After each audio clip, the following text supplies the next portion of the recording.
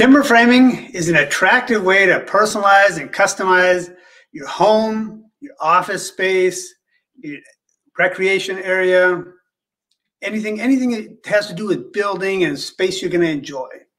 But how much does it cost? Short answer, an arm and a leg. Really, it costs more. Hello, so I'm Bert Sarkkinen. I'm the author of the newly released book here, The Art of Hybrid Timber Framing. And we've got a bonus for you regarding this at the end of this, so stick around if you've got time. So cost, about timber framing cost. Within my industry, we have a little bit of idealism. I'm a little bit of an idealist. I would hope against hope and really wish that timber framing could be on par or less than conventional building methods. It's not true. And that's what we're going to talk about today. We're going to really tear this apart, come at it from one way or the other, and really dissect and understand what is going on here. Okay? One of the things that we're going to do for you is we're going to front load these takeaways here so that if you do have to bounce, that you can have some high-level information that you can use with your planning your timber frame journey, moving forward, and so forth. I am doing this at great personal risk. I'm going to share with you what that is when I disclose these numbers and give you this information without being the friendly guide to help you understand what it means to you, how can you apply it, and make the most of it with options that you have available.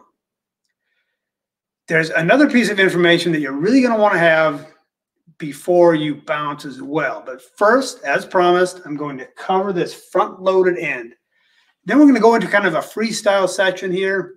After that, feel free to enter in questions you might have, and we'll interrupt the show to give you answers. So we'll take rabbit holes as required or as queued up by the content that we cover here.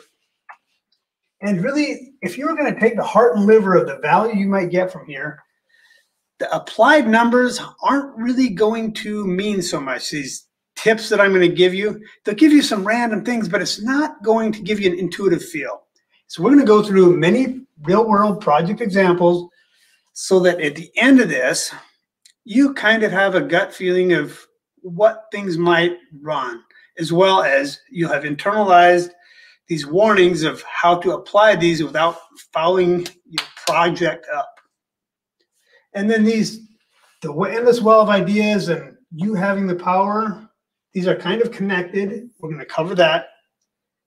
And then avoiding ugly money situations. Definitely, this is going to be kind of what this is about in an oblique sense. Okay, I mentioned the bonus. We're going to cover that. And speaking of question and answer, this is to prime your mind right now because we want to answer every question that's on your mind, give you the best information you can possibly get here. So I'm just going to read a couple of these here. Do my gables look naked? Where do I draw the line? Big influencer on cost. How much you're going to invest. Why is it so hard to get a price on timber framing? This will actually going to cover a little bit in the front end, but if you have further questions, type them in the chat and we will handle them as soon as we get past its front portion. Fair enough? Okay, ready to dive in? How much? How much? $4.17 per pound. So that's a little bit of a joke. In other words, builders, a lot of times, if they're asked how much do you charge a square foot to build, they'll say, well, I don't know. How much does a car cost by the pound? There's so many factors to consider in buying a car that buying a car by weight doesn't make sense. It's a little bit the same with a house or anything of quality that has complex variables. And so this was a variation of that. But if you're going to do the math with this, if you go 4.17 times 3.33, where does 3.3 come in? This is green Doug fir per board foot. It weighs about 3.3 pounds per board foot. Now the advantage is if you buy in the summertime, you're going to get a much better deal than if you buy in the winter, right? So if you do the math here, you're going to end up close to 15 bucks a board foot. Okay, great. This number here, since we had the COVID and the sauna problems and lumber prices and general mass money printing, this number is already in a few short years obsolete. So 15 is no longer relevant. You're going to be looking for artistically designed beams that fit your style, that are magnetic, beautiful, balanced. You're going to be between 15 and 22 per board foot. So that's one piece of information, but how do you apply that? What is a board foot? A board foot is a piece of wood. Some of you may remember back to shop class. It's 1 by 12 by 12.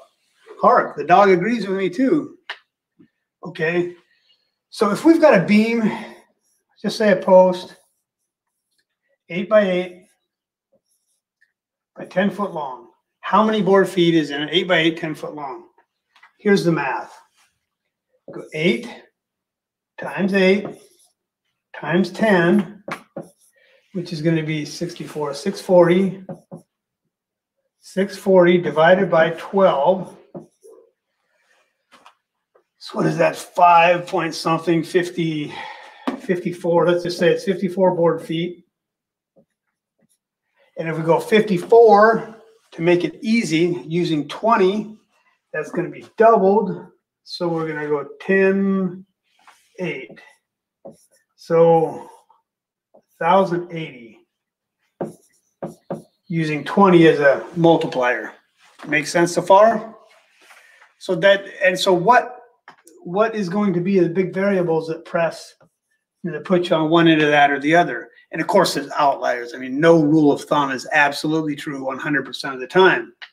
So what are the two things to remember with what will drive cost up? Actually, three. So three things to remember that will drive the cost up is the board foot itself. So we're going to put quantity, because that's number one. Number two is complexity. And the third one is big material.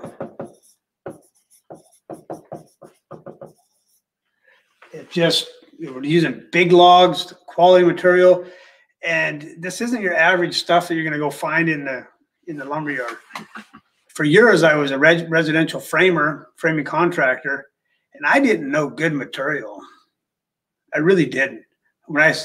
After getting to the timber frame industry, I look back and it's like, wow, the things that I didn't know about wood. But anyway, so those are your big drivers. So that's, cross that one off.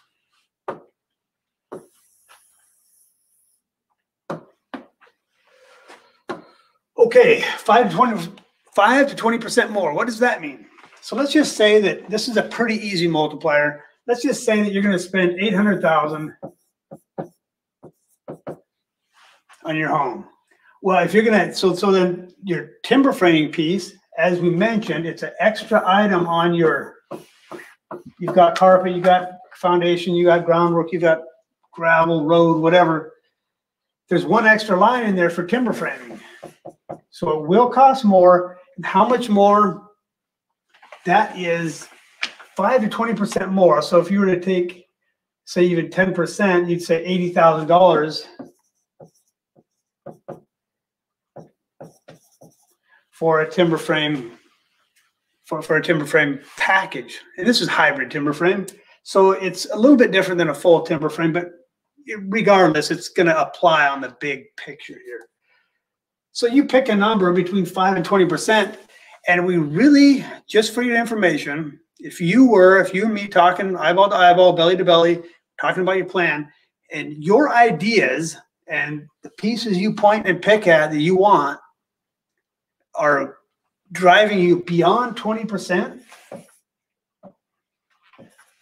I'm going to time out. Is this really what you want? Because beyond that, things can kind of get upside down unless it really is design driven and not budget driven, which is another point that's going to really drive cost, is where you're going. If you're design driven versus budget, you know, they're two different things, two different animals. And so most people are somewhere in the middle. And that's going to, if you're somewhere in the middle, these factors that I'm sharing with you will generally apply. Okay. So let's talk about your square footage of the area that you're going to be timber framing. So this one right here. If you've got, let's just say you've got an entry of a certain size that's here, and then you got your little foyer, and then it breaks off to a great room, and then maybe off the kitchen you got an outdoor living area. So if we were to tally up the square footage, let's just say 300 and 400 and another 300, that puts us at 1,000 square feet. And so using the complexity factors I mentioned earlier, that how much wood, is it complex, and are they big oversized pieces? Are we really big? Then we get to choose, you know, do we choose 100 for the most expensive, or 20, which would be just some few pieces, just enough to give it just a little flavor. That would give us an idea. So we would be somewhere in the $20,000 range versus times 10 there, you know, you're at 100,000. Or is it? So there's another tool you can use.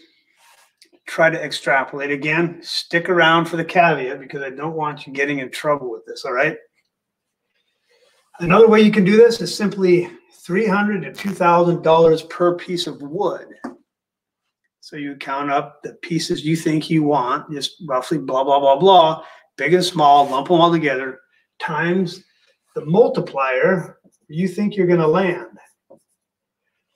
And we have 7 styles in the book.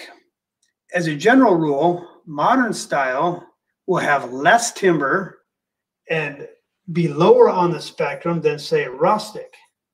Rustic is probably going to be on the very highest because that's really where you get a high quantity of timbers, and they tend to be bigger. And so traditional would kind of maybe be somewhat on the, maybe like a 4 out of 10. Craftsman and classic, maybe a 6 or a 7. So there's another little tip for you to take away. You will need a book to use this, or use our examples online. And then we're going to get into programming your intuition with the stuff we cover later. So now I would like to cover the caveats for you. Don't throw the baby out with the bathwater. That is one reason that it's really hard to get a price from not only timber framers, but also other service providers. When I'm giving you these numbers right now, I really run the risk, here's where my personal risk comes in, I really run the risk of chasing you away when, in fact, your project might be well within realistic expectations for both of us. We might be a match made in heaven, but you see $100,000 or you see $200,000, and it's like, whoa, Nelly, okay, no timber framing, or else I'm going to have just get some lumber from the lumberyard and do it myself, and get scared away from something that could be, where you could really get something artistic and beautiful and that fits your style, and uncover gems that you had no idea you knew you could have. Okay. And on the other side of it, if you were to go into it without getting scared away, for example, and we could design something up and set expectations, and where you just love it, but then the money hasn't been addressed, and you have to abandon dreams or cough up some more money, you know, that's pain on the other side.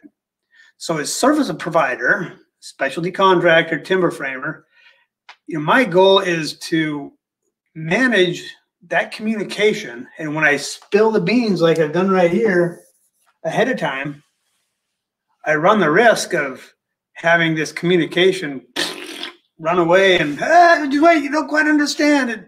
And now, okay, blam, off the cliff, and there we are. Whole bunch of pain.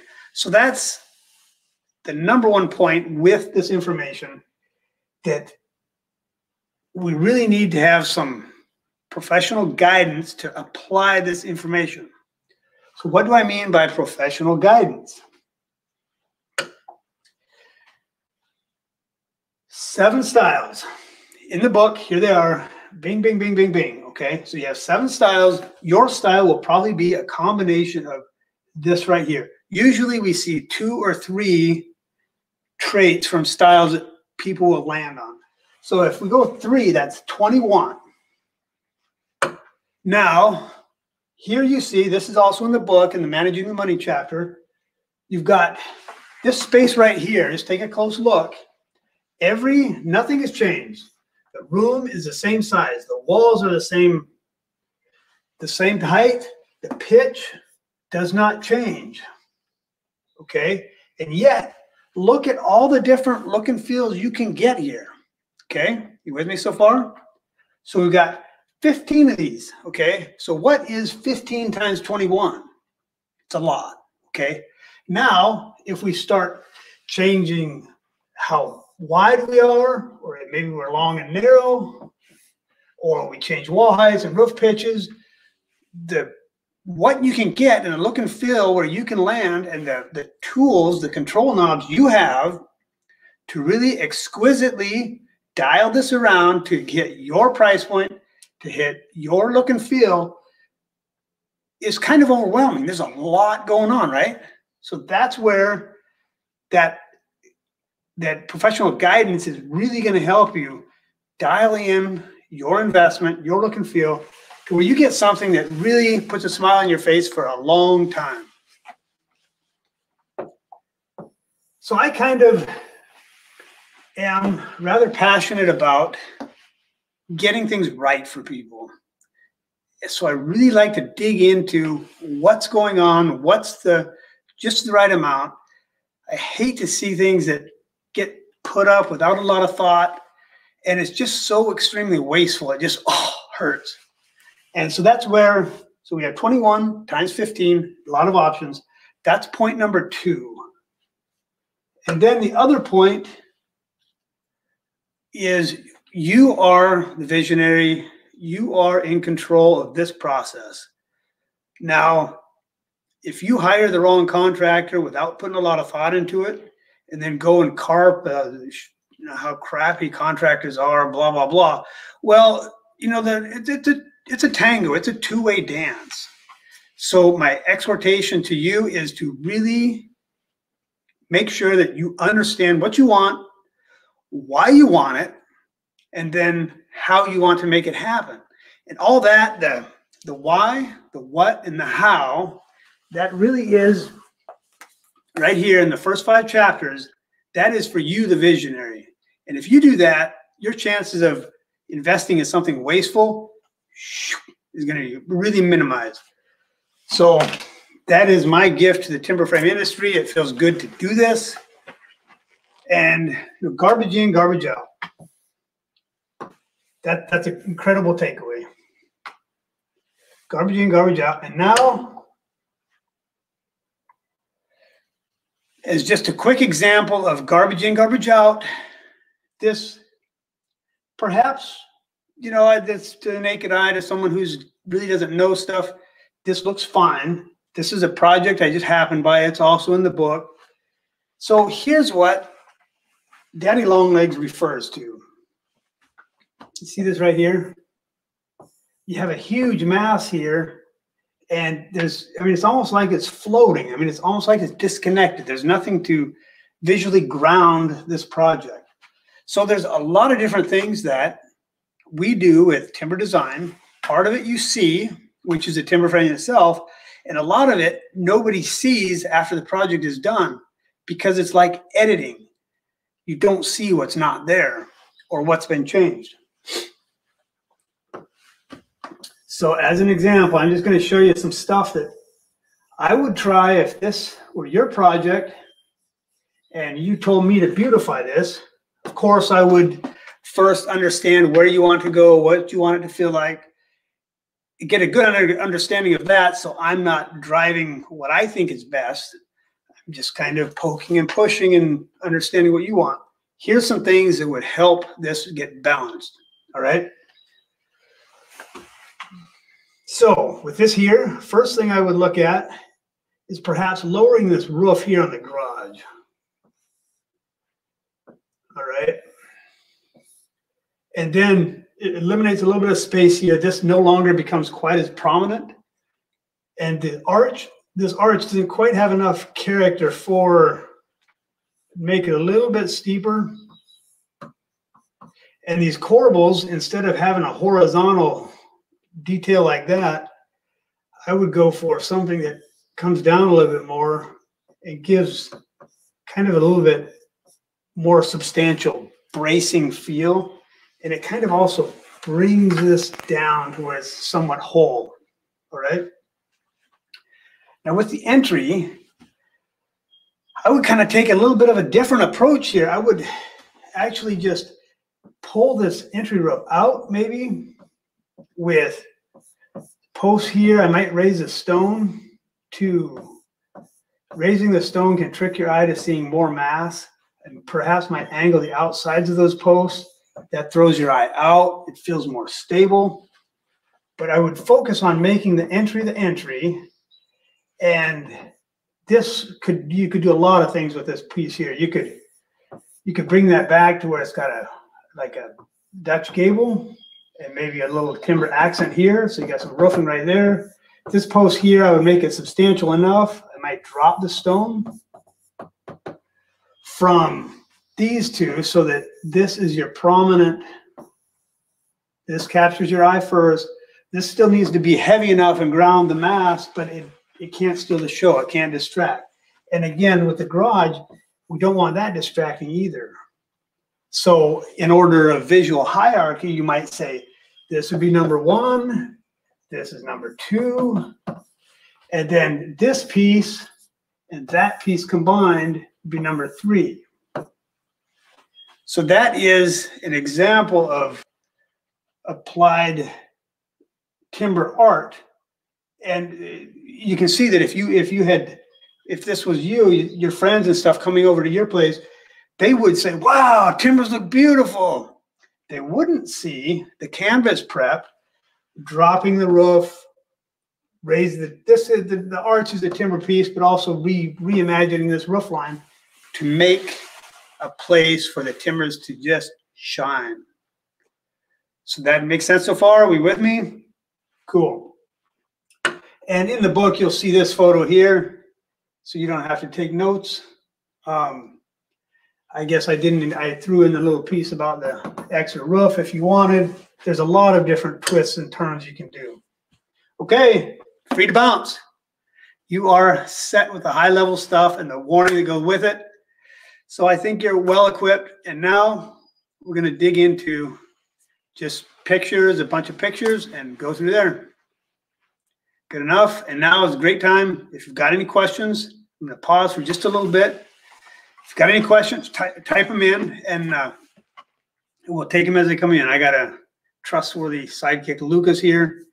He's awesome, managing everything for me. He'll sound in. Okay, we got a smaller project. I'm going to go through these pictures here. This is more of kind of like a rustic style on a smaller starter home, okay? So our passion is to apply timber art where it's going to be appreciated and enjoyed for a long time. Big or small, that's really what we're about. Here's one where it's stripped down a little bit, okay?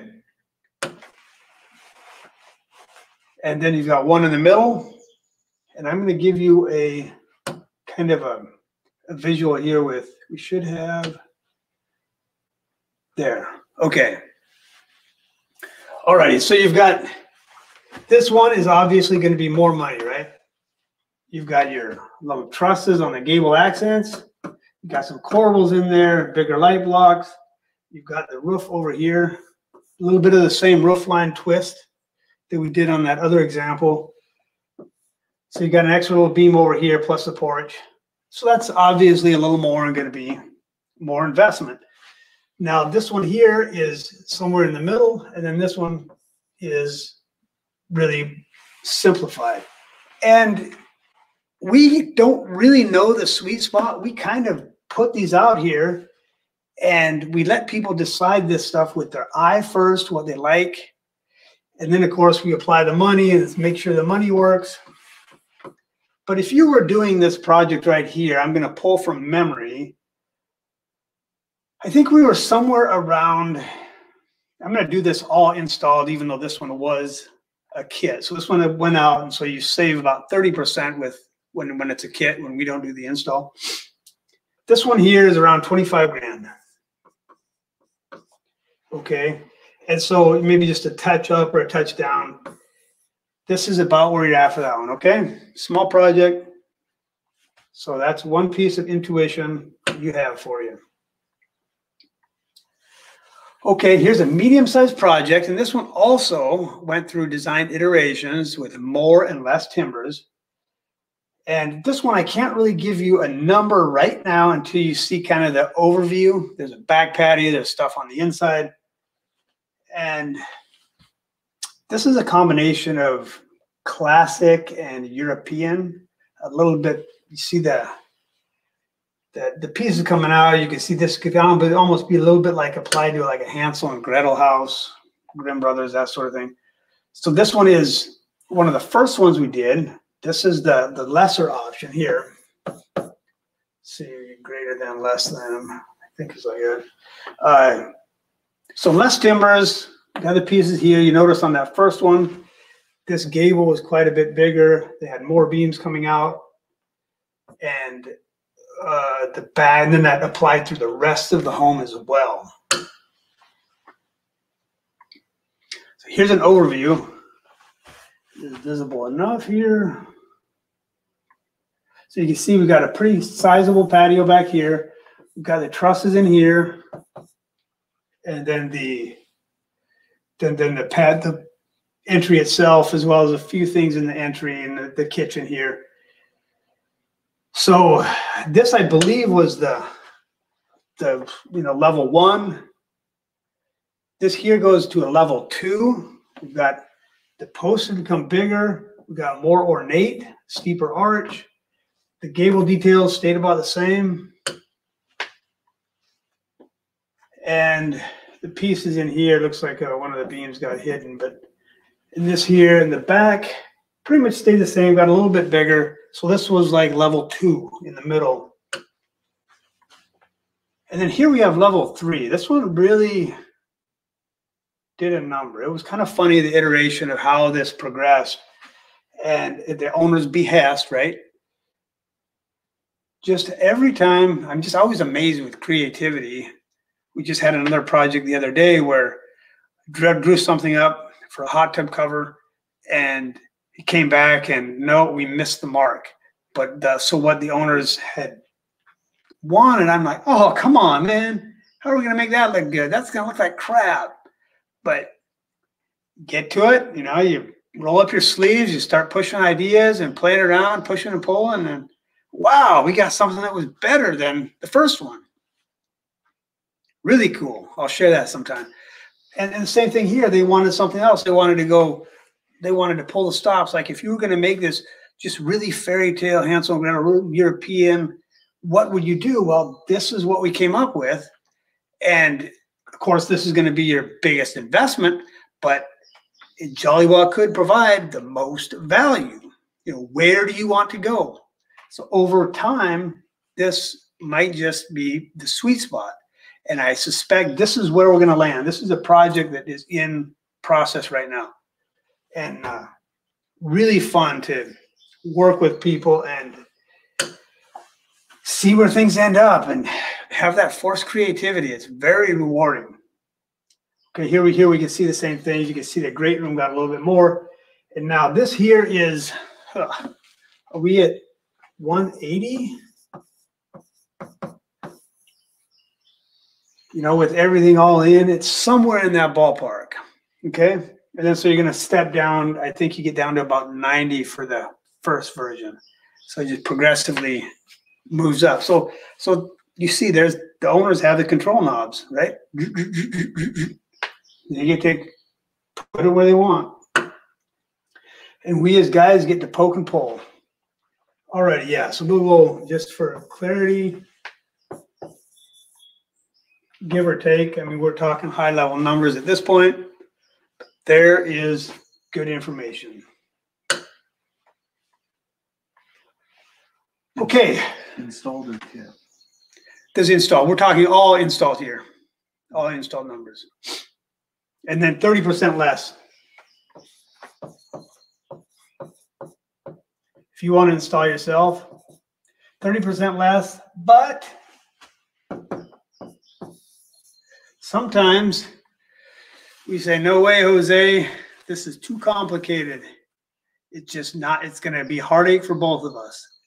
So just keep that in mind if it's simple enough, or if there's somebody vetted that we know can install a project, that's a different matter. So it's best to start off with this. And these numbers that I'm throwing out here include 1 coat of stain, which can be taken on or off. And there's some other things in there, but it's better to talk global and pull things out rather than try to squeak you in the door talking these tight little numbers and then keep piling more and more on. You're going to think I'm a crook and nickel and diming and blah, blah, blah. Don't want it. So we're talking big numbers, total package, all installed. Right? Okay, so here we have, if you can see this, you got a few different options. This is going to be your biggest number.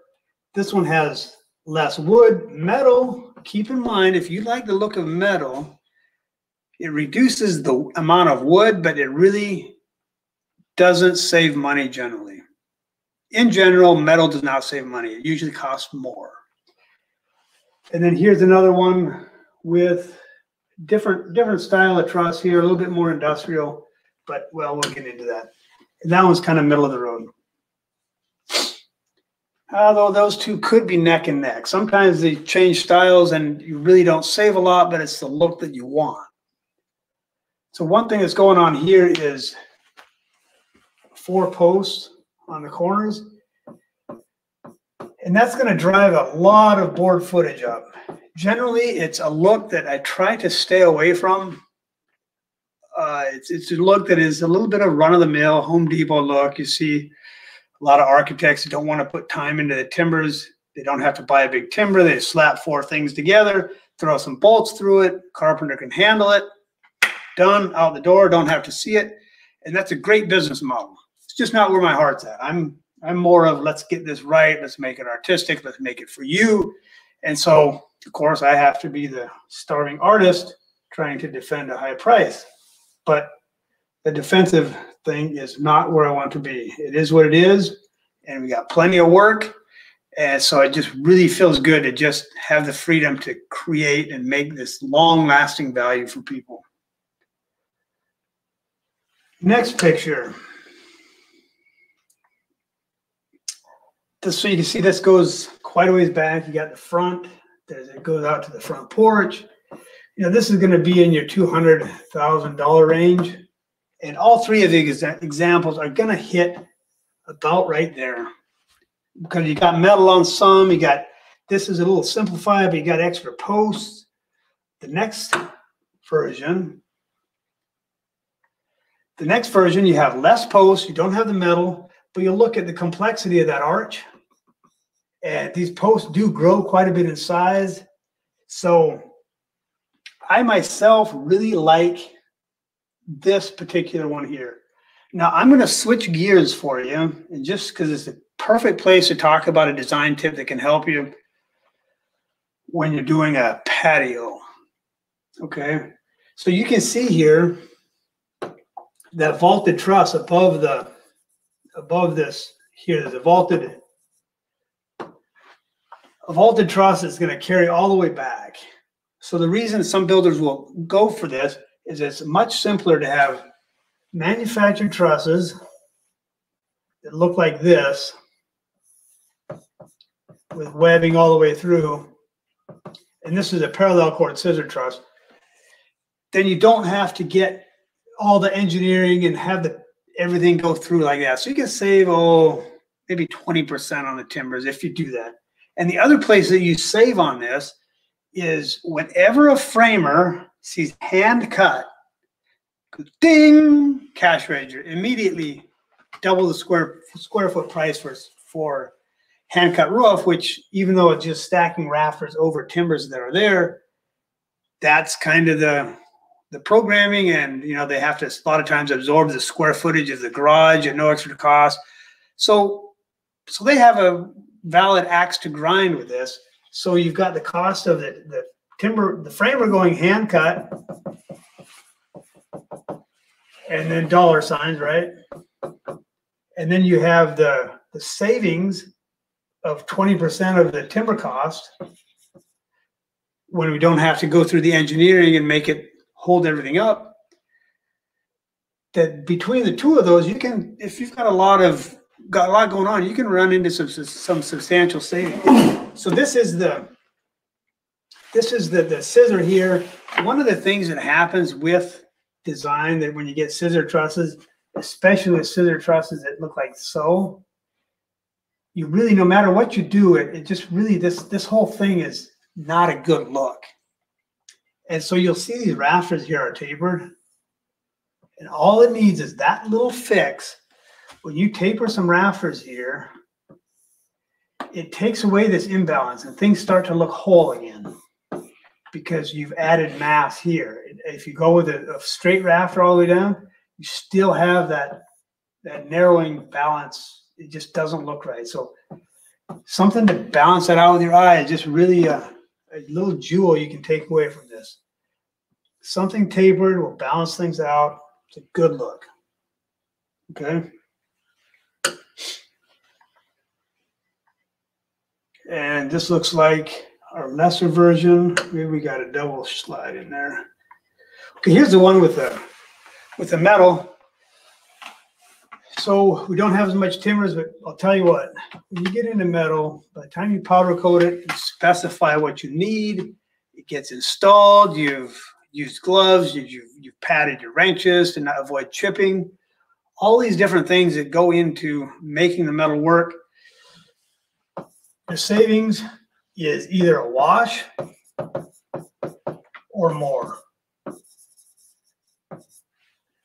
That's just kind of how it is. It is what it is. It took me 2 years to figure out that metal plates cost me more than regular timber framing. So I was taking a big hit every time we did metal, not knowing it. It just seems like it would be less complicated and easier to do.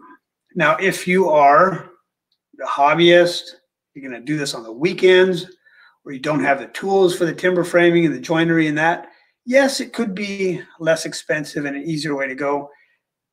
And I would encourage anyone thinking about it is to come back to, what am I trying to achieve? And is the metal going to help or hurt that look, right? So go there first and then start doing the numbers. And one of my pet peeves for myself, and for when I see this happening with people figuring out timber framing, is letting cost kind of dictate your wants. It's much better to figure out what your wants are and then address the cost. And then if you readdress from there, but that could be really cutting off a lot of avenues that could really delight and not be as expensive as you think, or maybe even save you money. We have had examples where we've had $100,000 to work with, but the look and feel someone was really after ended up being half of that. So it does go the other way, albeit less than usually it goes to the more expensive side when people figure out what they want, and as they get more information, they're modifying their plans. But it can go either way. So understanding what you want first before you look at the numbers is a caveat I really should have put in the front before people run off and hurt themselves with my information. Okay. And then here's the overview. Again, 200 grand. You see they're roughly the same in the metal, so I'll review. Alrighty, how much does this one cost? Let's take a look at all the pictures here first. Here's the front in the design model, in the back. Then we have a little overview here. This was an Alaska project. You might have noticed snow on the ground in the previous picture. When you have the artistic applied timber framing and the hybrid function, each of these pieces really has a lot to choreograph with it. That's another thing that is really good to keep in mind. Hybrid timber framing allows you to focus on just a certain area as opposed to a full timber frame. It does make each piece per piece cost more because there's so much coordination and design work to get that right look and feel in it. Still high value punch. You get so much more flexibility. Hands down the way to go. Most of the timber framing that's done today is hybrid timber framing to some degree. And so now we want to know the numbers. How much, right? So, hey, does somebody want to guess? Type it in the chat. Okay, so we've got, just so while you're thinking there, we've got an entry, we've got a kind of a little, like a widow's walk or the French balcony. They got some gable detail on the front. You can see it there.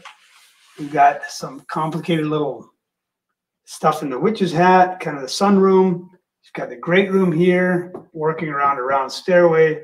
You've got beams in the ceiling on the inside of the kitchen for the dining room, plus all this in the back. These posts were not our scope of work. Any guesses?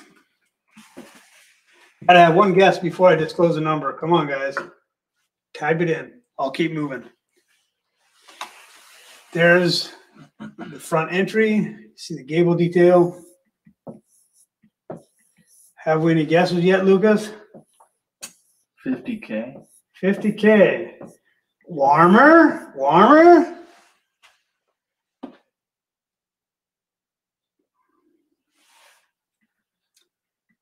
So let's see if there's any other pictures of that one. No. Okay. 50K. That's fairly close. This one here is, we were 50, we were about 60 without the interior. Okay. And what we did on this one is we had the wood shipped up for the interior. When we installed, I just made it a longer install and I fabricated the interior with the framing crew. It just eliminated a lot of logistics and figuring and calculating, and was kind of the value punch that we worked out on this project. So this one here was 60, and that was with shipping up to Alaska. So that's going to throw things off a bit because that wasn't anything to sneeze at. And then we did, my install was longer, and I helped the framers just work with them and kind of use them as an extension of my hands, and worked out all the pitches and everything. It was a cold, bitter week, but we did her long hours and pretty fun. Now, this is just a fun trade to be in, I gotta say. Okay, here's another project. It's a little more modern. And so I would like some guesses on this one as well. So we've got this two-piece arch. It's got a scarf joint in the middle. It comes down to some corbels of metal. We've got the entry with its pieces. We've got some beams going through the kitchen. We do have beams here. And then for the last piece of information you'll need, so we have these big arch beams on the back for this patio. And you see the beams on the inside. The beams in the master did not happen. And just another photo. There's the back, and I think we have one more to give you a, yeah, there you go. Okay. I guess that this one here, this was also Alaska, baby. Also in the winter, the next year, in fact. Can't get away from cold fingers. Any guesses? Dun, da, da, da. Where was this? This one, these beams were big. There's another story that goes along with this. I kind of made a few mistakes, but creativity and a will to make things right always work. It's funny that our best tool is right here. Someone said 125K. 125. You're being generous. Thank you. This one was somewhere around 60. It's kind of the same as the other. So that's modern. So it's got a lot of impact, but not as much timbers. $60. 60K. 60,000. Okay. So I'm going to just recap this a little bit. We'll get into our question and answer. So $4.17 per pound. How much does a car cost per pound, right? I think we've got that point across, that there's a lot of information for you to make an informed decision on getting the best value for what you want. Okay. And so that translates to 15 to 22 per board foot. All right. 5 to 20% more. So this is your total cost, total budget.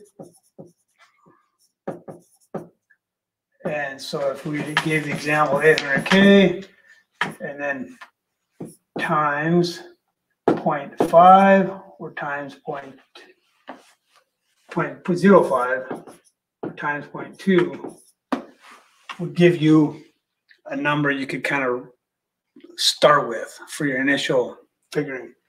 Okay, and then if you know the areas you want to timber frame, most people are not totally clear on that because it goes into where to draw the line. Do they want gable accents? Do they not? Do they want to extend into the kitchen? Do they really want a back patio? So these are all things that really, when at round tables with our designers, really get some traction with that. But if you know the square footage of the areas you think you want to do, calculate the square foot and then choose a number where you think you might land, modern being closest to the low end and rustic being closest to the high end of those 7 styles we talked about. There's that. Now, if you have kind of a closer idea or a little bit more detailed drawing of what your timbers are right now, you can just do multiplication per piece. And the same thing would apply with modern being closer to 300 and rustic closer to the 2000. And hopefully we've got your intuition programmed here. So that is kind of the big takeaways for the cost of timber framing. All right. One other piece on this. So say, for example, you're at this number 4 here. This is where you're at. We have seen time and time again with the process that our clients have helped us develop over the years, that when we run the process, that more often than not, your plan will lose timbers than gain timbers, because it makes sense with where you really want to go. And there's questions we ask, and it's also in the book, of what is that sweet spot for you. And so it really pains me when people put in more timbers just because it kind of seems like they should be 4-foot OC, and it's not really going to help their cause for really where they want to go. And so that piece count could be the most devastating piece of information I could give you used in the wrong way. Just a little warning with that.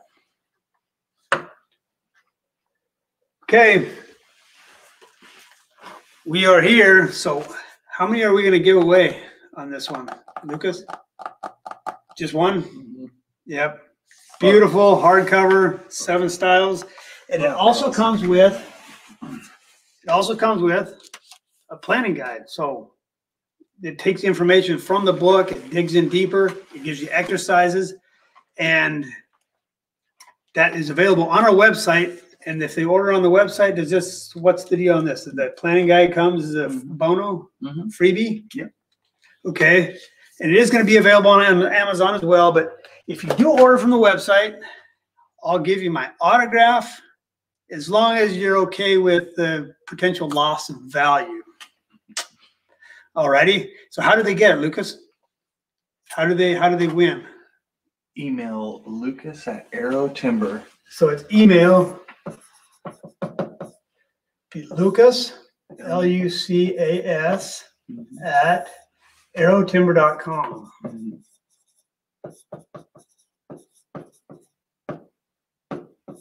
And just ask for the book, and one of you will be chosen. Ask for the book, and we will put it in a gyroscope and do all our things and pick one out, and one person will win. Okay? And that's for the book right there. And this comes with it. Very good. Okay, questions and answers. Okay, so I'm going to take this to the bottom. I think I covered this one already. Why is it so hard to get a price from a service provider? And just to recap on it real quick, the reason is that a simple answer can be lethal. You just really, it can kill the deal, or it can cause pain down the road. So it needs to come with an explanation. And how can I give an explanation if I don't know what you want? And how can I know what you want if we don't come in and talk? And so this is kind of the circular chase that something has to break. And the way we do that is with a 30 to 90 minute brainstorm, get some real information. And that's handled by Josh and Darren on our team. They do a great job eliciting that information. And then I'm with the design team on the back end. We just go to town having fun with ideas, and it's really a good show. But so that's why information is hard to get. And that's why I'm taking a risk giving you that information. But hopefully it's been padded with enough caveats and information that you know that you're not going to run with sharp knives or forks or sharp edges and that sort of thing. Okay, so do my gables look naked? Where do I draw the line? This is a huge contributor to cost. Like you've seen in many of these examples that we've covered, you've got one that is less timbers, one that's way more, one that's in the middle. And that, where is that? How are the timbers going to influence the space? What is the look and feel you're after? Should you continue into here? When is it too much? One example I give a lot of times is the youngster, typically young teenage boys, that will get a pickup. And it's cool. They put on mags, they put their wheels, whatever they're going to do. And then they got the little things over the windows. And pretty soon they got roll bars, and it just kind of grows, and it kind of just becomes too much. It's And that happens in our design process, but pulling back so you get it too pimped out and back it off. And where that sweet spot is up to you. And we're just kind of poking and pushing and giving ideas and seeing what resonates. And then once we find something that resonates, then we look at the costs, and then maybe we have to back it off further, or maybe we have room to add more, depending on where you want to go. So it ends up being a tussle between money and looks. That's where it's going to be, and where to draw the line has a huge influence on that. Okay? Are hybrid timbers like faux timbers? Short answer, 30% of the time, yes, maybe 20. Usually it makes sense to make them structural. And I myself like to make them structural, but working for the long-term good with the owner in the driver's seat, you are the visionary. You're going to have to make that decision which way you want to go. Some people are very adamant that joints that will never be seen are done with the traditional joinery, no hidden metal, which is going to take more time, labor, and you're going to have more constraints with it. Other people are like, no, just give me that overall. I just want the overall vibe, because that's kind of how I roll. That's where I'm at. So that's another big contributor for cost. What is value engineered timber framing? Let's see what my eraser here.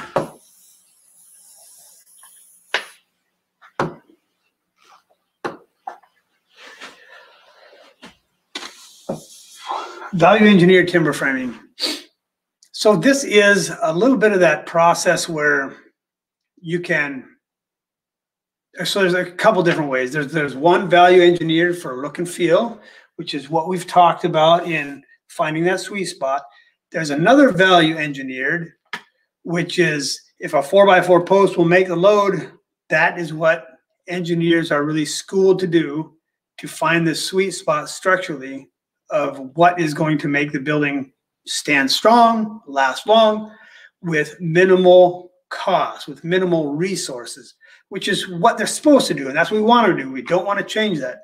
The problem comes in is where you get daddy long legs, because engineer says a 4x4 or a 6x6 will more than hold the load.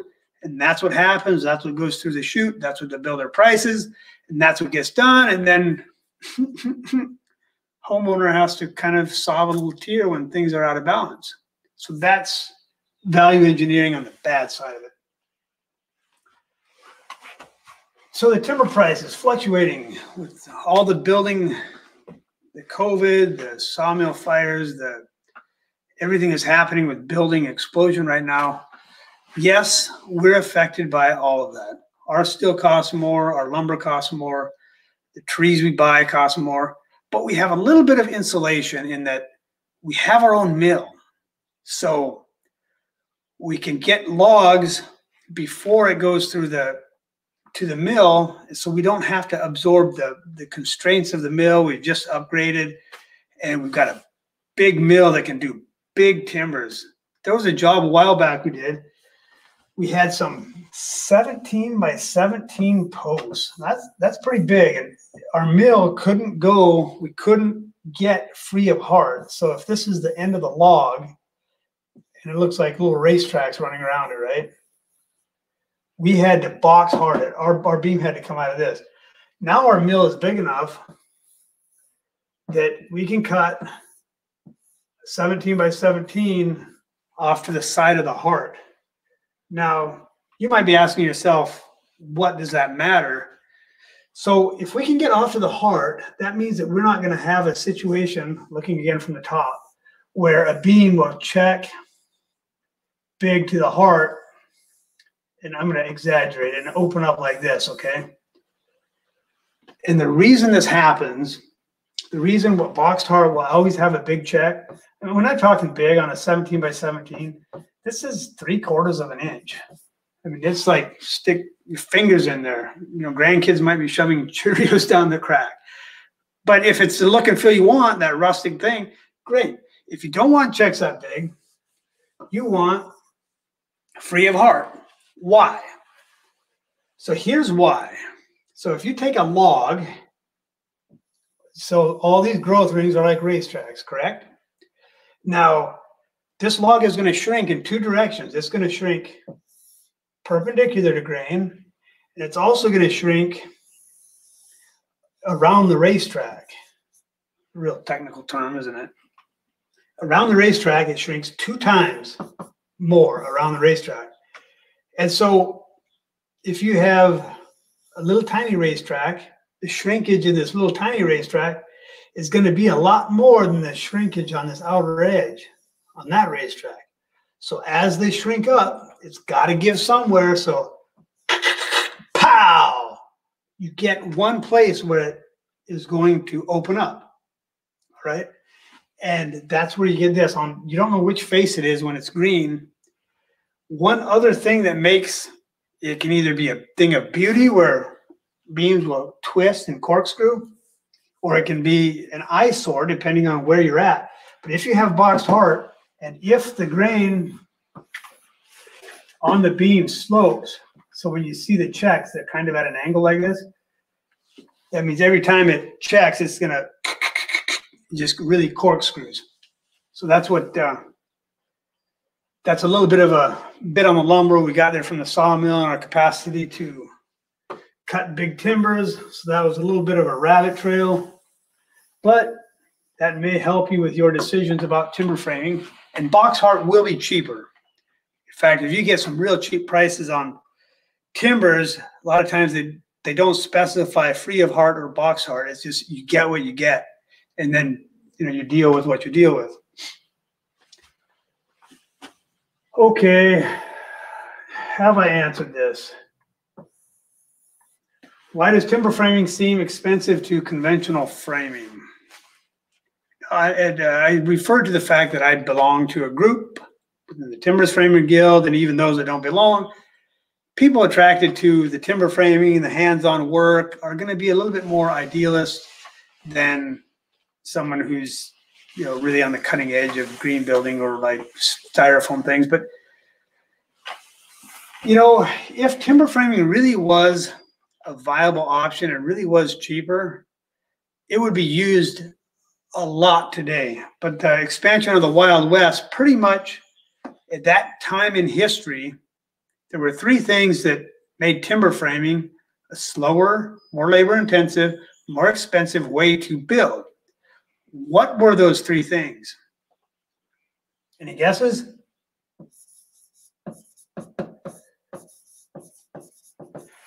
Railroad. We go sawmills. Can't see that. Okay, can't see it. Sawmills and mass-produced nails. Those three things right there. You had railroads to transport lumber that was done at sawmills, mass-produced nails. It just opened things up for framing as we know it, the stud framing as we know it today. I think we're at a good point here. Really glad to have you here. Glad to give you this information. Avoid waste. Get what you want. That is the name of the game. Thank you.